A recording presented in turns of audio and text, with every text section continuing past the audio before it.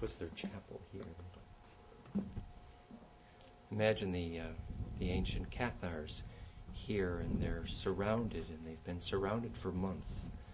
And when they close their eyes, the charge, the energy, the ley lines that cross here are so fractal, so beautifully rose-like, that they see light inside. And as they begin to follow that light from their own inside, they begin to realize that death is not to be feared. It's really not.